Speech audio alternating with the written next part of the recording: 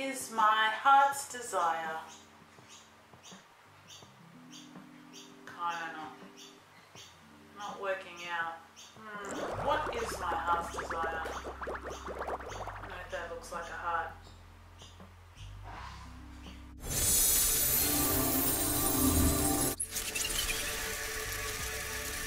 Hi guys, and welcome to Letitia Houston Art, where I'm spreading a little light to the world, to the canvas.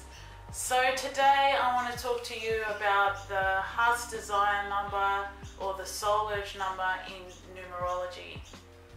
This number is a number that represents your innate knowing, your innate reason for doing certain things, what drives you, and it's a hidden desire. So people can't see this. This is something that is just within yourself, and it propels you and motivates you to act out your destiny number and influences your life path number.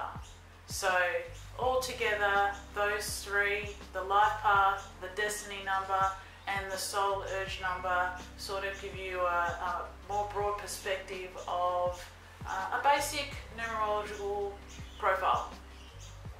So in order to calculate your soul urge number, it's really easy. Remember the chart that I gave you for the destiny number? If not, I'll put it up here. Boop. Okay, so with that chart, what we want to do is you want to use your first name, your middle name, and your surname, and you want to only pick out the vowels. So the vowels are A, E, I, O, U. I don't know if anybody remembers that song. A, E, O, U. Hey guys, so that's the little rhythm code, and it's A, it's E, it's I, it's O, it's U. You can use the Y or take it out, interestingly enough, when it comes to the soul urge number. So for instance, if your name was Brian, or if your name was Terry, you can keep that vowel in, or you can take it out. Use both ways and see how that resonates for you, and whether you feel like, yeah, that's really my number, that is how I operate, that is what I'm motivated by. It's interesting. So here's one I prepared earlier. So we've got A, which equals 1, E, which equals 5, I equals 9, O equals 6, U equals 3, and Y equals 7, if you choose to use it or not.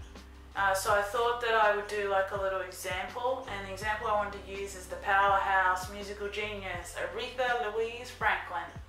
So Aretha, in her first name, she has the A, she has the E, and she has the A, which equals to a single digit of 7. With Louise, it equals to the single digit of 5. Franklin equals to single digit of 1. Totaled up together, that equals 13, which breaks down to a single digit number of 4. So the secret soul number of Aretha is the 4.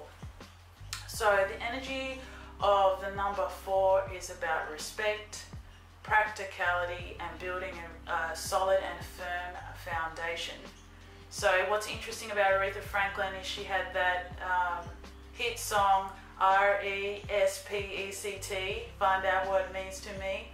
So that's her song, and she exemplified her number to the fullest. The 4 is about material success, about building a really solid foundation.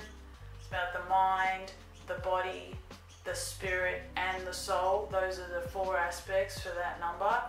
It's about being responsible, it's conservative, sometimes rigid. They think in a linear way, very logical, very rational, and putting building blocks in place, and they're not afraid to work extremely hard, sometimes too hard, the 4s. And she certainly did do that. Plus she was an Aries, so she was definitely a go-getter. So that is the energy of the number 4. I'd love to know what your soul urge number is. I'm going to go ahead and break down all the numbers one by one, so stay tuned for that. Hit subscribe if you like the videos that I'm putting out, And if you like this one, just leave me a comment below. I'd love to know what your numbers are. And I will see you next time, where we're going to get straight into breaking down all of the numbers. So until next time, I'll check you later. Bye.